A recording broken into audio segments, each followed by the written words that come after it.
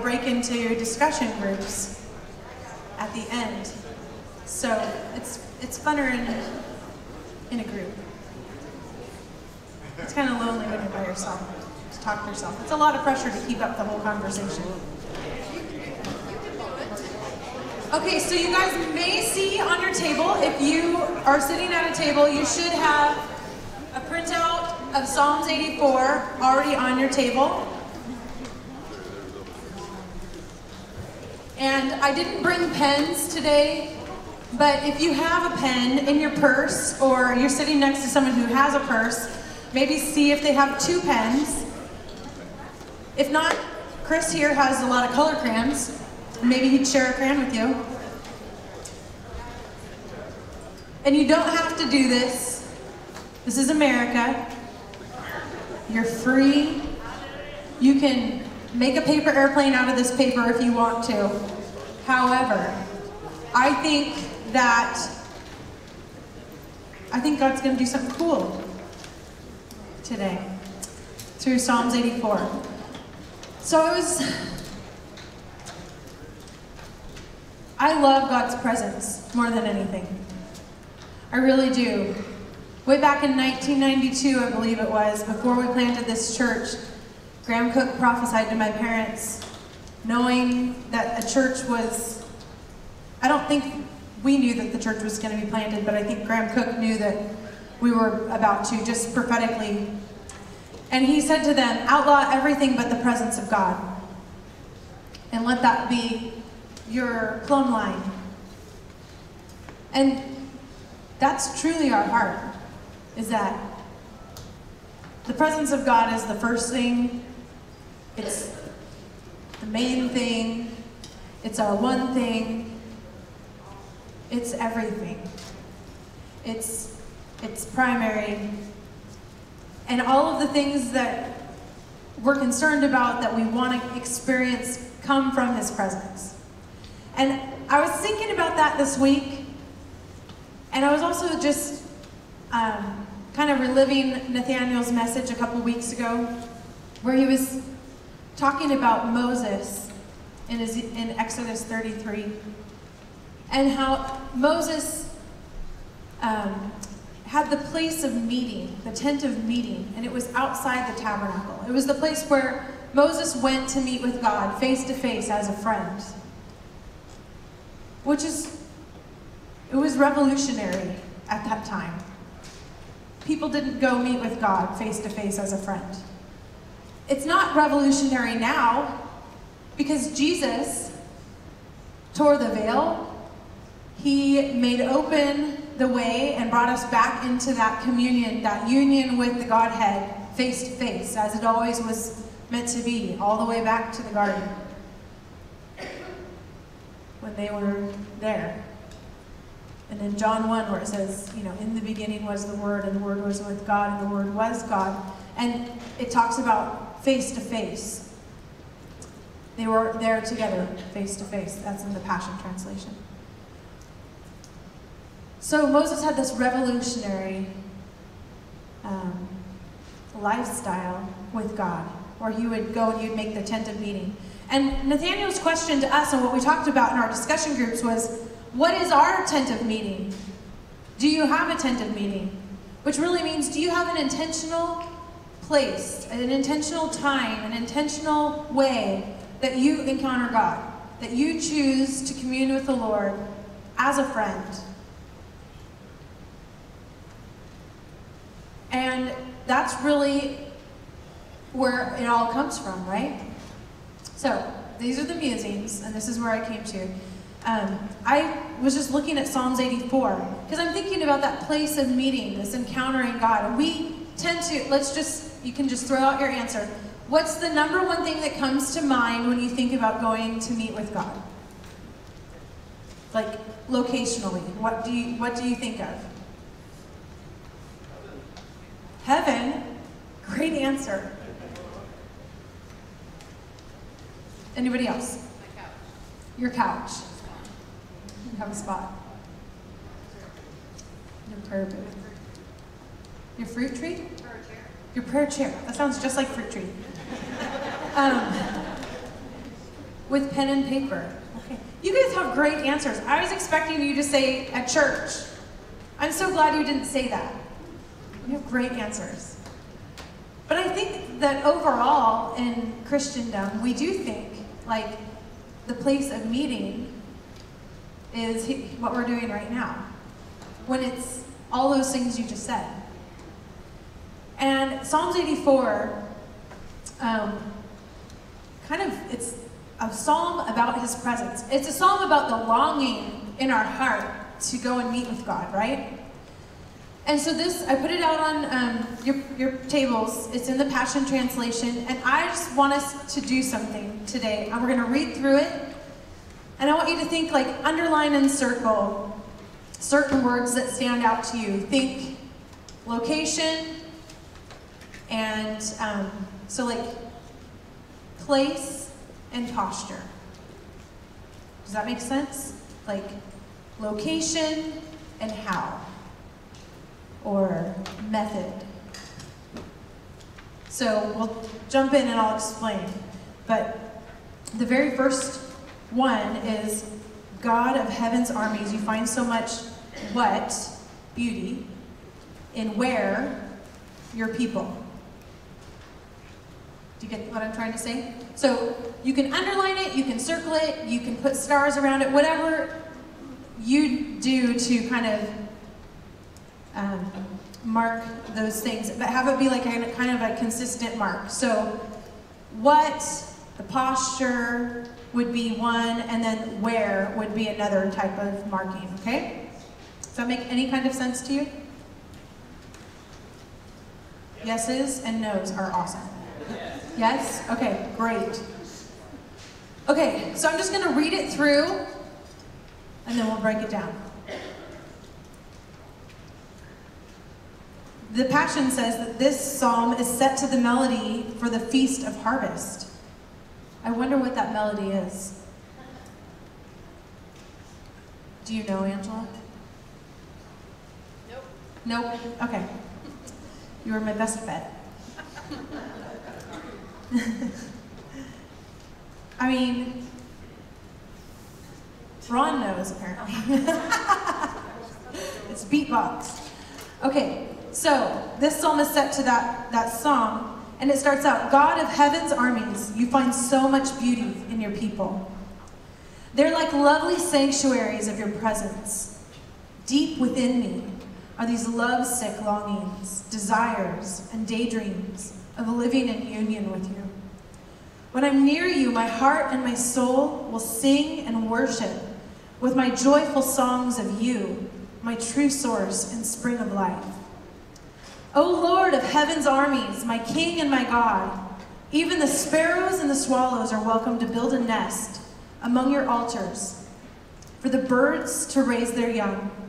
What pleasure fills those who live every day in your temple, enjoying you as they worship in your presence. Pause in his presence. How enriched are they who find their strength in the Lord. Within their hearts are the highways of holiness. Even when their paths wind through the dark valley of tears, they dig deep to find a pleasant pool where others find only pain. He gives them a brook of blessing filled from the rain of an outpouring, and they grow stronger and stronger with every step forward. And the God of all gods will appear before them in Zion. Hear my cry, O God of heaven's armies. God of Jacob, listen to my loving prayer. Pause in his presence. God, your wraparound presence is our defense.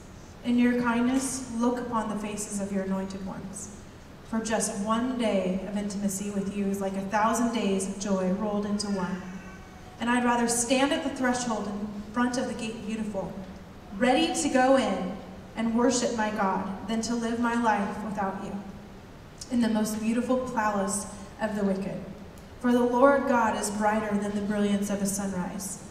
Wrapping himself around me like a shield, he is so generous with his gifts of grace and glory. Those who walk along his paths with integrity will never lack one thing they need, for he provides it all. O Lord of heaven's armies, what euphoria fills those who forever trust in you. I love that song. So, right out the gate, I love what David is saying here. God of heaven's armies, you find so much beauty in your people. They're like lovely sanctuaries of your presence. His presence is found in us. His presence is found in you. I can go and tap into God's presence by being in community, by being connected to people. God so loves community and connection that he places his presence right in the middle of people.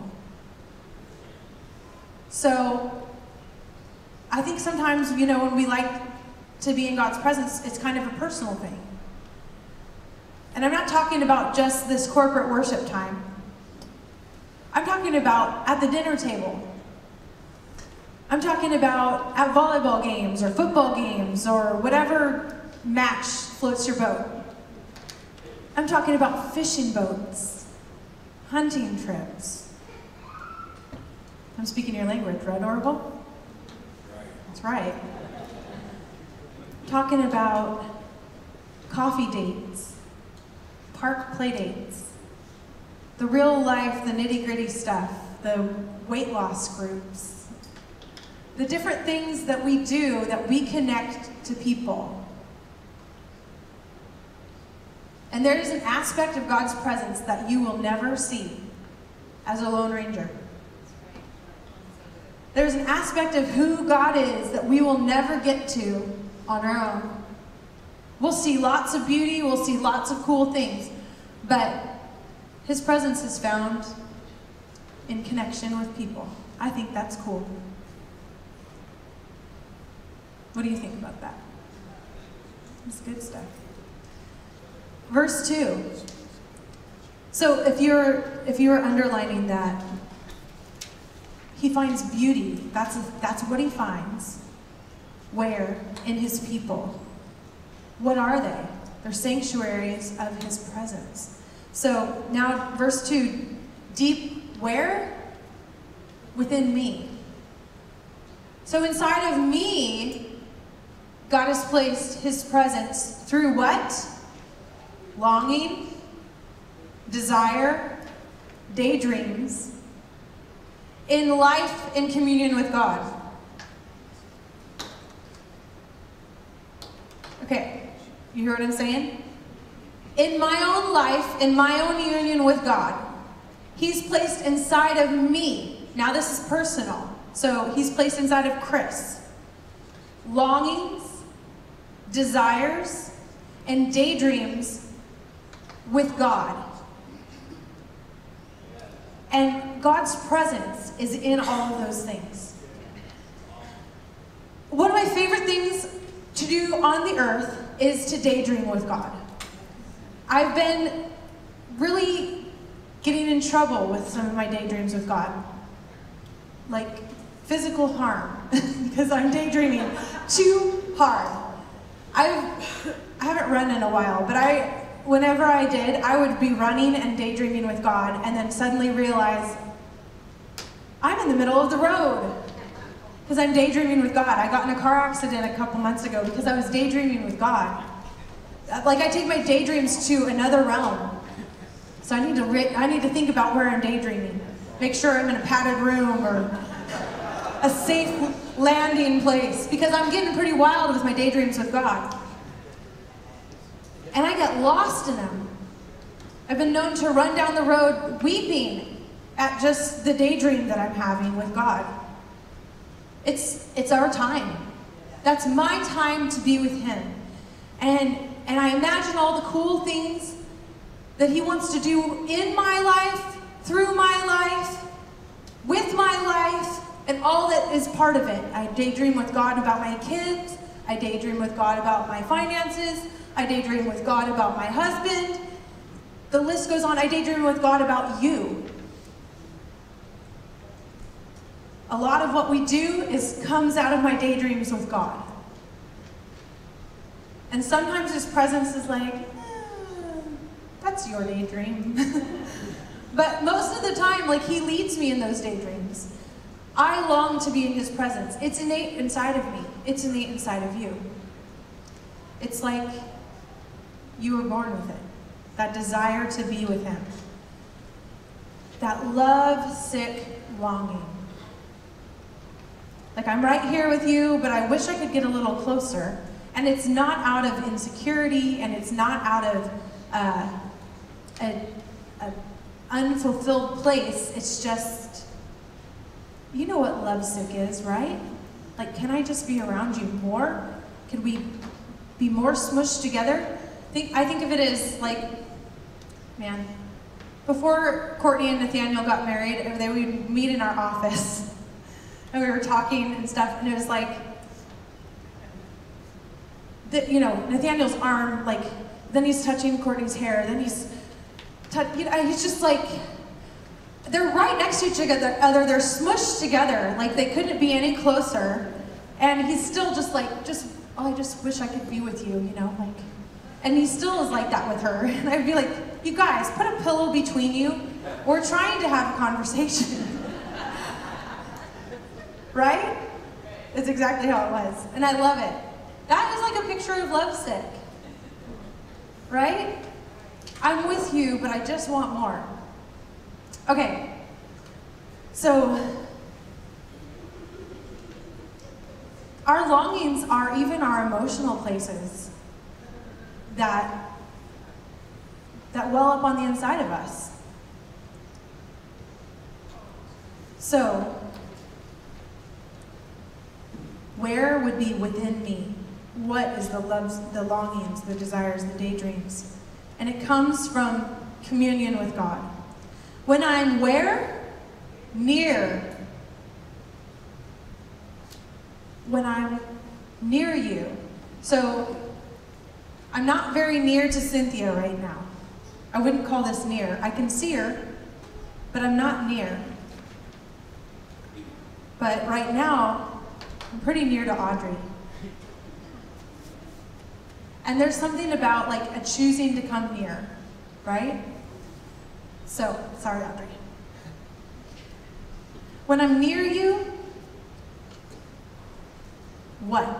My heart and my soul, so again, this is personal, will sing and worship. So just being close to God, intentionally coming close, being close is being in his presence, because presence is about being together. Like if I'm in Audrey's presence, we're in the same room. I'm not in her presence on FaceTime. It's a cheap substitute, isn't it? Like if your kids are far away, Susan, if she's still here, like when her kids are far away, they get deployed, FaceTime is good enough because they can't be next to each other, but being near is way better. Sometimes we just have to come close. Okay, so being near you, my heart and my soul, these inner places, the inside of me, there's a song on the inside of us.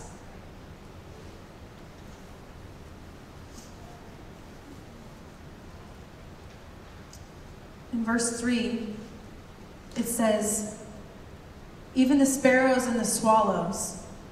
Well, sparrows and swallows are lovely, but they're kind of small and insignificant.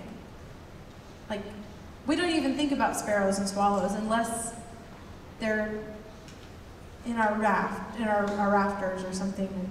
We had a little swallow that got in the church this summer.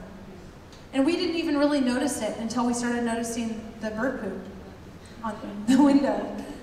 I mean, we thought we heard a chirping once, but you know, they're just not really noticeable. They're just these little things, right? Okay, that's to me what this says to me.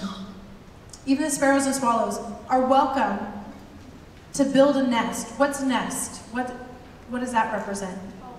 Home. Safety. a resting place. So even the smallest, like God still welcomes. If you feel small and insignificant today, you're welcome to build a nest. And not just like out in the back shed, you're welcome to build a nest. Among the altars, that's a significant place. The altars are for, even among the altars, for the birds to raise their young. So not just to like have a short-term resting place, but a place to raise and build a family. They're welcome to make that their long-term home in God's presence. What does the altar represent? His presence, a holy place, a place where you lay down your life. Right? So we are invited to build a nest, to build a home on his altar and raise our young. I think that's amazing. I think of Romans 12 there, where it says to present yourselves as a living sacrifice. Romans 12:1. To bring yourself, to bring your life, to bring everything about your life, your family, your raising your kids, the way that you would connect to your neighbors, your everyday life things, so that we can, like those little birds, build our home in that place of his presence and make our lives an altar. In verse 4, it kind of continues in the same thought. What pleasure fills those who, where, or what, live, where? Every day in his temple. So it's a similar thing. We're living. What is living? Breathing, functioning, cooking probably, doing laundry, going to work, paying bills. Really basic stuff, right? What pleasure fills those who live, who do life, who do everything that they do, live every day in your temple, enjoying you as they worship in your presence. So again, it evokes something within us. Worship, his presence does that. But living every day in the temple. What is the temple? It's you. It's me. 1 Corinthians 3:16 says, do you not know that you are a temple of God, that the Spirit of God dwells in you? So bringing your everyday life, living with the reality that you are the temple, Christ in you, the hope of glory. He dwells in you, being present to the reality that Christ is in you. What does it look like for us to be aware of that? That every day we live in the reality that we are his temple. Am I making any sense to y'all? This is a lot, I think it's a lot deeper than just this poetry, beautiful. I love this song. This is one of my favorite songs. But this is, I mean, it's like, this is a pathway to God's presence. And this is how we can be aware and practice the presence every day of our lives. It's not living compartmentalized, like, you know, God is here and now all my life is over here. I mean, he's just in everything. He's in people, he's in community, he's in your family, he's where you are building your home, where you're doing life. He's even saying, who you are is my temple, it's where I want my presence to dwell. It's pretty major. I'm going to intentionally live from that reality. I am his temple and we dwell together daily. Where I am, because I said yes to him, there he is. His presence is as close as my breath.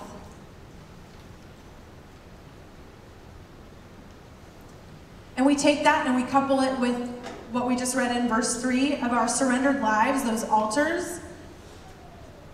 It's not so much about a song where it says worship rises up from that place. Every day as I worship in your presence and join you every day as I worship in your presence. It's not so much about a song in that moment as it is about the posture of our hearts, isn't it? Our place of connection, our place of intentionality, and our awareness that everything that we do, including mechanic work on your car, is as unto the Lord. Like the little things of life, even the way you drive on the freeway can be as unto the Lord. Think about that as you have road rage next time. And then God, just says, let's just pause on that. Pause in his presence is the next thing. Like, I want to shift your reality from being disconnected and doing life over here and then coming to me over here. I want to just intersect all of it and mush it into one until there's no separation. Now let's pause in my presence and just let it take on root inside of me. So let's just do that for a minute. Just close your eyes. Pause in his presence. Have a little daydream with God. What is my life? In full connection to you, God.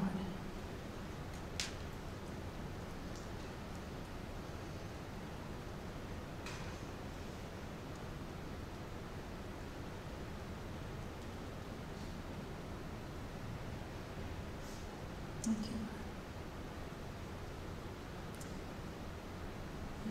Just even as we're pausing, I hear that other psalm, and I think it's Psalms 8. It says, who am I? Who am I that you are mindful of me? Who am I that you, the Son of Man, visited me, that you call me? I'm totally butchering it, but who am I in your presence, God? That you would consider me. That you would consider that my life would be a habitation for your dwelling place. Who am I that you, the Son of Man, that you would visit me in my daydreams, in my longings, in my dish doing, in my parenting, in my job? It's amazing that your presence wants to just invade every part of that.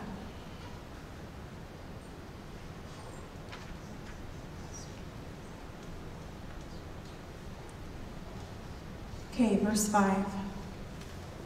How enriched are they who, what? Find their strength in the Lord. Again, where? Within their hearts.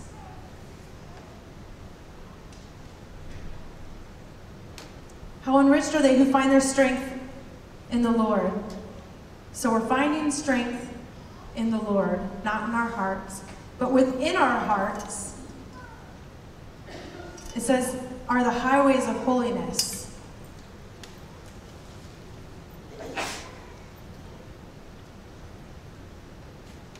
The Hebrew is literally, the highways of holiness here, it would literally be in the Hebrew. Roads are in their hearts. So by implication, it is that there are ways that are already in your heart that will lead you to God's presence. It's kind of cool.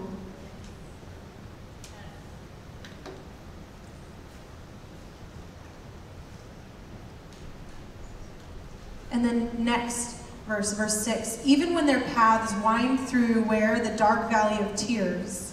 So even, that sounds like a place I don't want to go, the dark valley of tears. Sounds kind of scary there. But even there, it says they, that means us, all of us, have this ability to dig deep and find a pleasant pool where other people would only find pain. That's cool. How many of you are going through a valley of tears right now? You don't have to raise your hand. But I'm going to bet there's a lot more in here than are willing to shout from the rooftops. Even in that place, you can find strength in the Lord, and He's going to help you dig deep. And in that place, there's a pleasant pool. That sounds refreshing. That sounds like you can get a drink there. You can rest, a pleasant pool. I think of an oasis. Others would only find pain there, but not you. Not you, the ones who carry His presence. You're walking the pathway of His presence, and so you're going to find a pleasant pool. And God is going to give to you a brook of blessing, filled from the rain of an outpouring. So this place of tears, that's what I'm thinking of. You cried so many tears, an outpouring of tears. And God is going to use those tears in this season that you've been crying out, and He's creating a pool for you to find refreshment and to find even joy and pleasure and strength in. And it's going to become a brook of blessing. And isn't that what we know to be true about God? In Romans, where it says, you know, He's working all things together for our good. That's what that verse is talking about. And when you can't see it right now, He's saying, come with me and let's dig deep. Because beneath this crap that we're walking through right now is a brook of bliss. A brook of blessing. And your tears are filling that space. And it's going to be a life-giving place. And they, that's us, we grow stronger and stronger with every step forward. So that isn't super hard. It's just taking one step forward and another step forward and another step forward. It doesn't say that you have to go to battle. It doesn't say you have to get out your sword. It doesn't say you have to fight the lion and the bear or any of those things right there or slay a giant. It just says, in those moments, you just get to take another step forward. My presence goes with you. Take another step forward and you're going to grow stronger. Take another step forward and I'm with you. That's really encouraging. I think it is. And when you take those steps forward, the God of all gods will go before you. Friends, there's a place right now, if you're in the midst of the valley of tears, there's a place so deep in God's presence, and He's going before you. There's an access point, even through your tears and crying out to the Lord. He wants to meet you and fill you and refresh you and strengthen you. So right now, because the next thing He says is pause in my presence. Let's pause in His presence. And I say strength now in Jesus' name. Strength now in the name of Jesus. Thank you, Lord.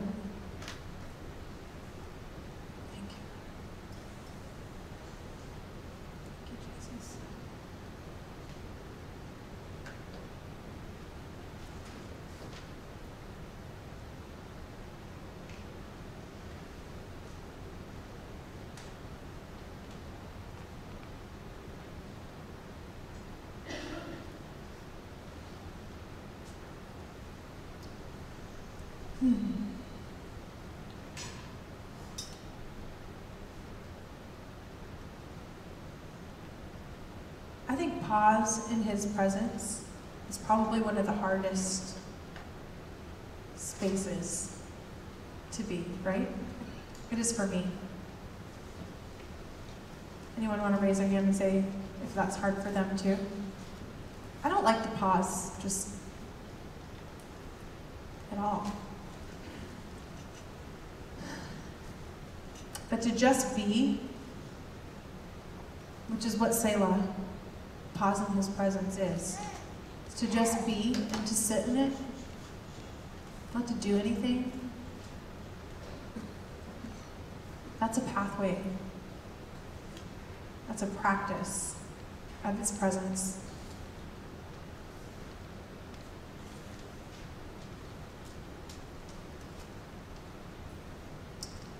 In verse 9, God starts doing, some of this is just the coming upon right here. God, your wraparound presence is our defense.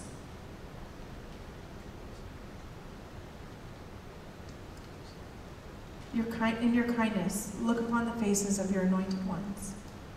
God is just, sometimes he just comes and wraps himself around us. And that just came right on out of a pause. Just being. It says, God, your wraparound presence. I would love to experience that just right now. God, your wraparound presence. It's my defense. And in your kindness, I am praying, Lord, that you would look upon the faces of your anointed ones here today. For just one day of what? Intimacy with you is like 1,000 days of joy rolled into one. I'd rather stand at the threshold in front of the gate beautiful, ready to go in and worship my God, than to live my life without you in the most beautiful palace of the wicked. What is intimacy?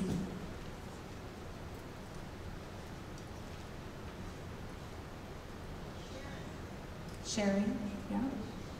Relationship. Being close. It's intentional, right?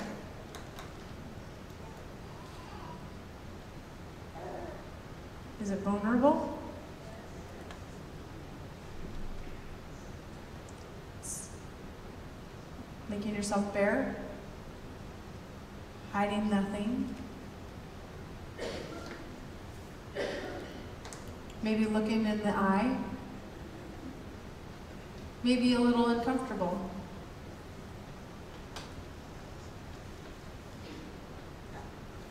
It's a place of heart-to-heart connection.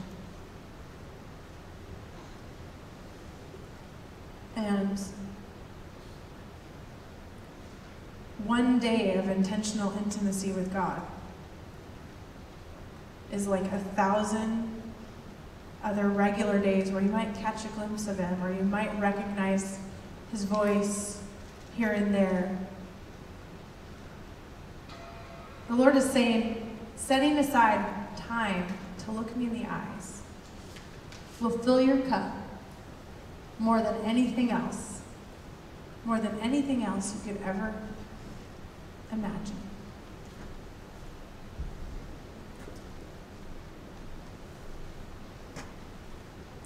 If you are a quality time person, you totally understand this, right?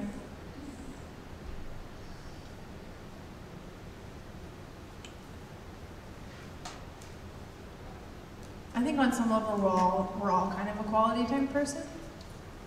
Someone who takes the time to look at you, to not be looking somewhere else, wondering what else is going on while you're talking to them. Just taking the time to look face to face, connect heart to heart, be vulnerable, share oneself. That means a lot, even friend to friend, doesn't it? Or spouse to spouse. Sometimes maybe you're fighting with somebody. I've never done that with my spouse, but I've heard that people do that. And I've also heard that reconnecting, even through intimacy, shifts everything. Anybody else heard that? If you feel distant from the Lord, make a God date where you ready yourself. You come to him vulnerably.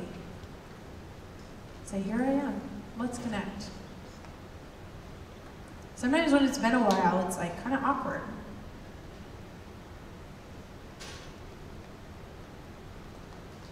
But just one day of intimacy with God erases 1,000 regular ones. That's pretty amazing.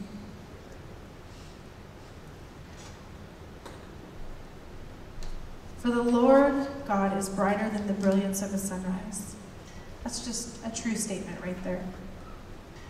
That's just who he is. He's brighter than the brilliance of a sunrise, wrapping himself around me like a shield. Again, God just does that. It's who he is and it's what he does. He wraps himself around us like a shield because he's so generous with his gifts of grace and glory.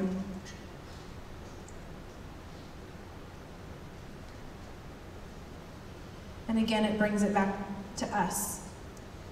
This is another pathway of God's presence.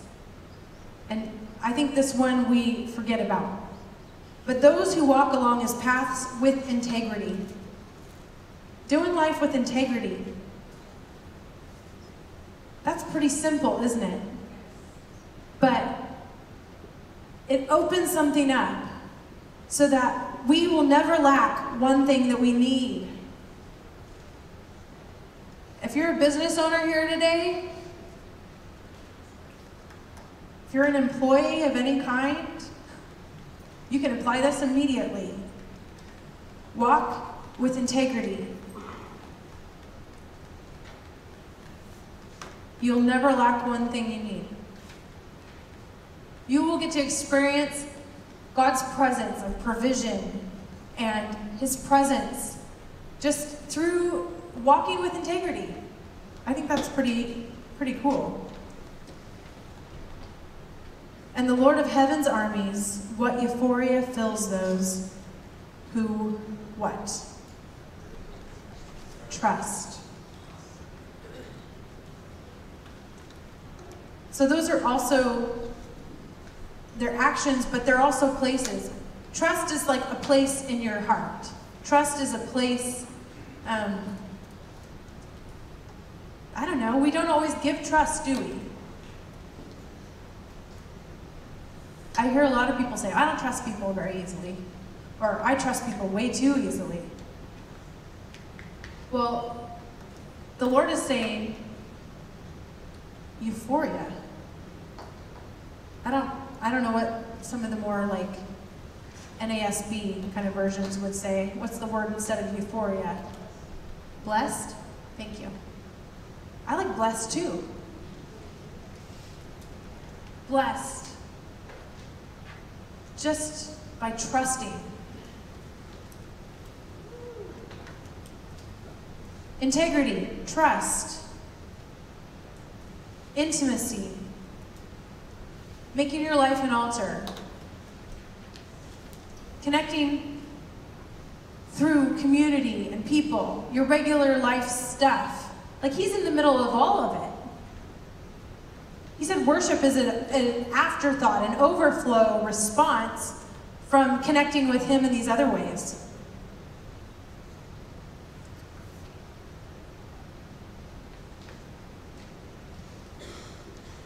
Your desires, your dreams, your longings, your daydreams. It's pretty cool. God wants to show up in all of the places. All the places you are, all the places you're going, even if it's the valley of tears. Because we're all going to go there. Is there anybody here who has not experienced the valley of tears yet? No, there's not. We're all going to do it. But there's a place for us of his presence that we can enter into. So, I don't know, I find this especially encouraging.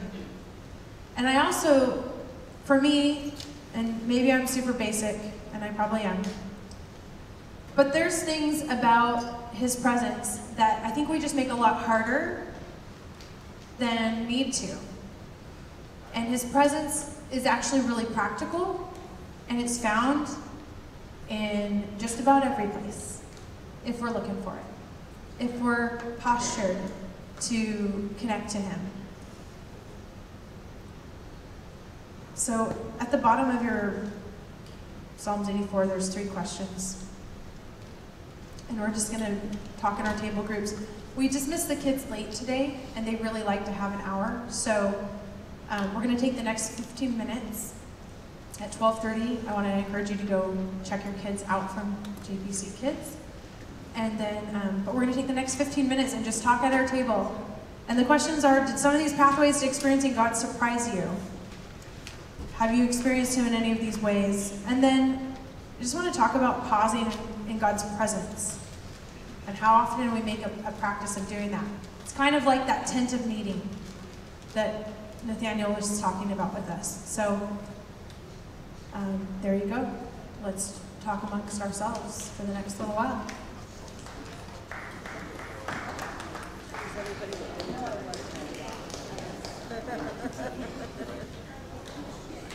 And you guys have done this before now a little bit. Is this maybe okay? So it's sort of kind of like that, like sitting. Talk about the questions here. Okay, thank you. Let's balance out the tape. Well, did some of these pathways surprise you the way she was talking about being in his presence?